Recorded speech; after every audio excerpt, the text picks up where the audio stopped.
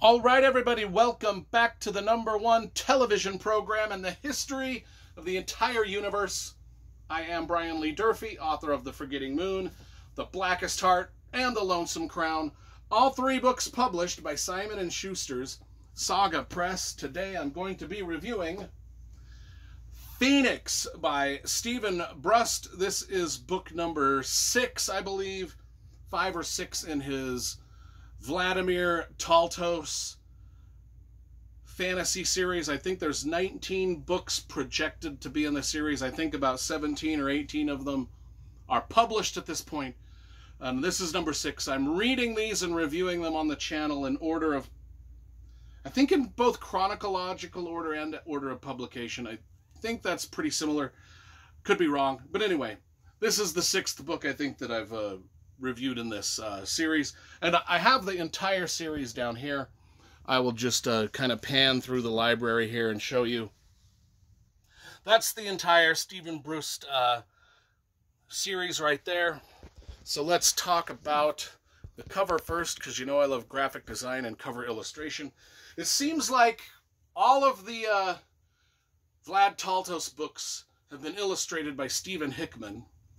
This one, however, was illustrated by Denis Beauvais. I don't know how you pronounce that. I will spell it. Denis, D-E-N-I-S, Beauvais, B-E-A-U-V-A-I-S. I think that's how you pronounce that.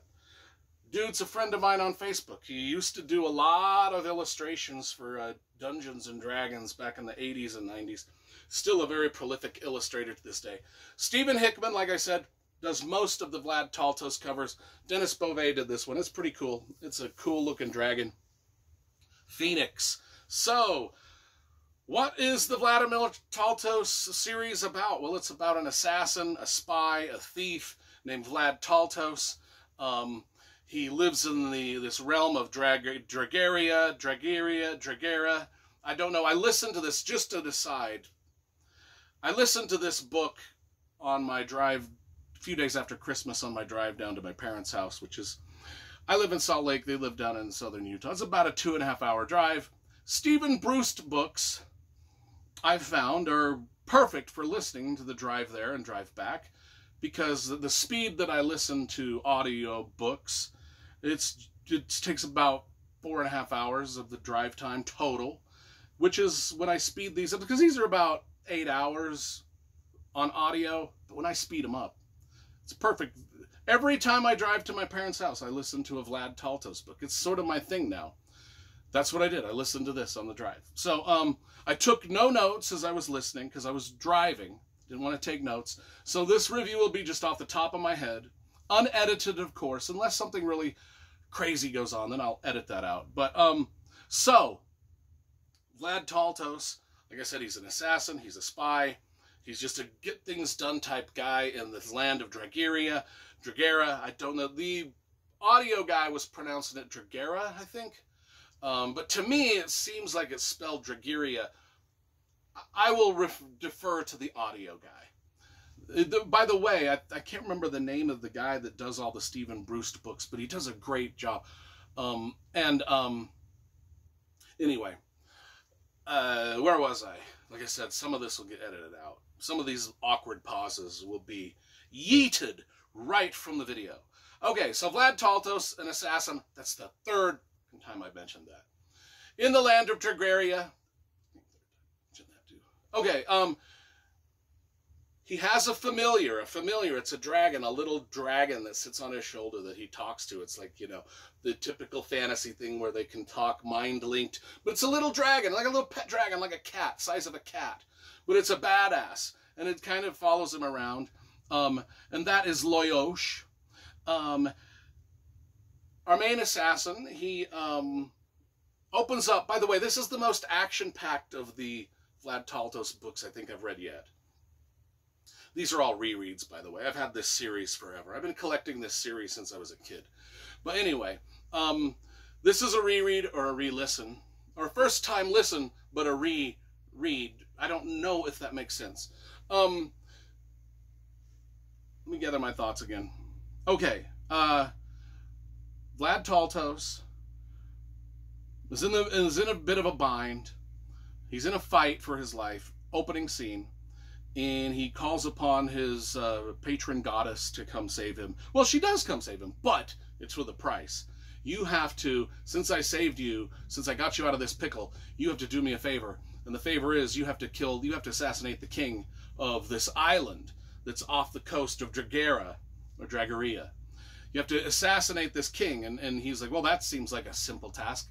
An assassination is not easy, you know. I mean, you gotta, especially when it's not on your home turf. Like, most of the work he does is within the realm of Dragera, and he knows that. He knows the city of Adrelanca. He knows all the customs, all the back alleys. He knows all the buildings. He can do an assassination in his sleep. But this is, he's got to get on a ship and go to another place to do an assassination in a place he's never been, with people he doesn't know or around him, and he doesn't even know what the guy looks like. But he takes on the task. Well, this leads to a much bigger, enormous plot that, you know, because the patron goddess that he prays to might have had an ulterior motive for all this. But anyway, we get to see all the great characters that are in the book. And one of the things I loved about this book is it continues the story of Vlad and his wife, Kati, who are sort of not getting along very well because Kati has become sort of a rebel, a freedom fighter, sort of a, you know, an insurgent, is I think what they call him in the book. And he's not down with that. He's just like, I don't know why you're on this crusade to push against the government like you do. And she's just like, well, how can you not push against the government like I do? And so they're in this sort of thing, and we get a lot of interaction between those two characters dealing with that situation. I won't say one of them may or may not end up in prison, yada yada.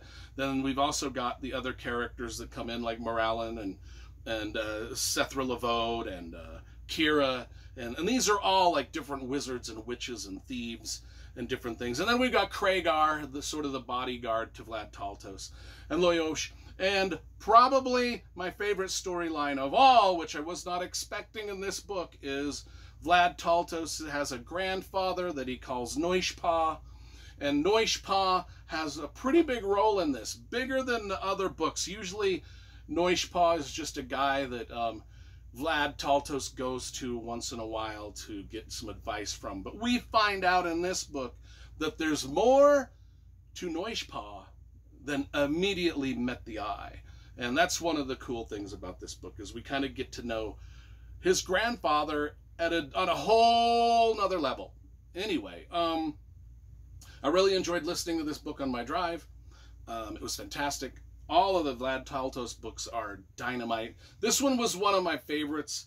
I'm going to give because these books are dope. I have to give this a 10 out of 10. It's just a perfect little fantasy novel.